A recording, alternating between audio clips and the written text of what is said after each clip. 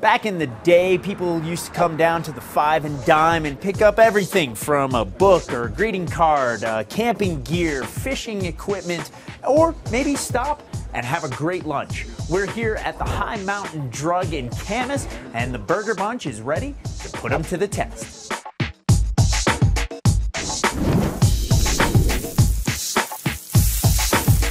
Fantasy perfect burger would come from a place like this. Yeah. You know, I love the pegboard shelves. I love the shape of all the little glasses up there.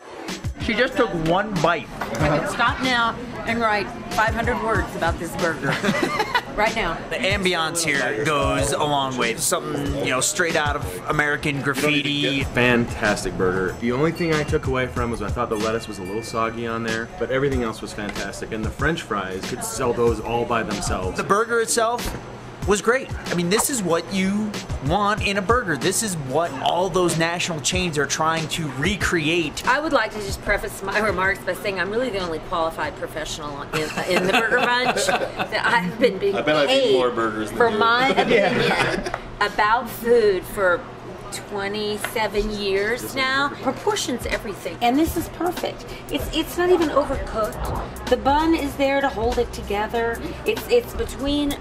It's not even an exact. That's how artisanal it is. It's not a third of a pound burger or a half a pound burger of pure Angus beef. It's just somewhere between a fourth and a third of a pound, depending on who patted it gently together. It's fabulous. I think this was the best burger we've had. You could eat this burger and go straight back into the swimming pool. I mean, this is definitely a burger that's kind of reminiscent of one of my favorites from my youth in Omaha, where we know a little bit about burgers.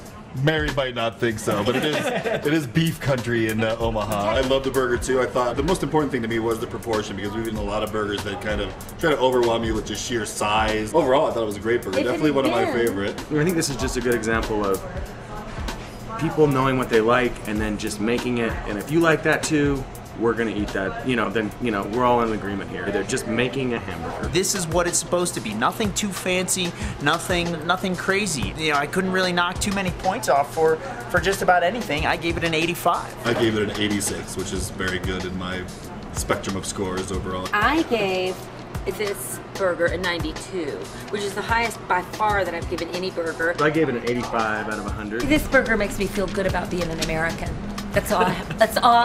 I'm not saying anything else. 86.8 is the average score, definitely putting it into the top tier. Definitely worth the trip. Stop by High Mountain right here on the main drag, nestled right up in the Uinta Mountain, right up on the road to Mirror Lake Highway. If you want to see all of the features that we've done, go to our website, parkcity.tv.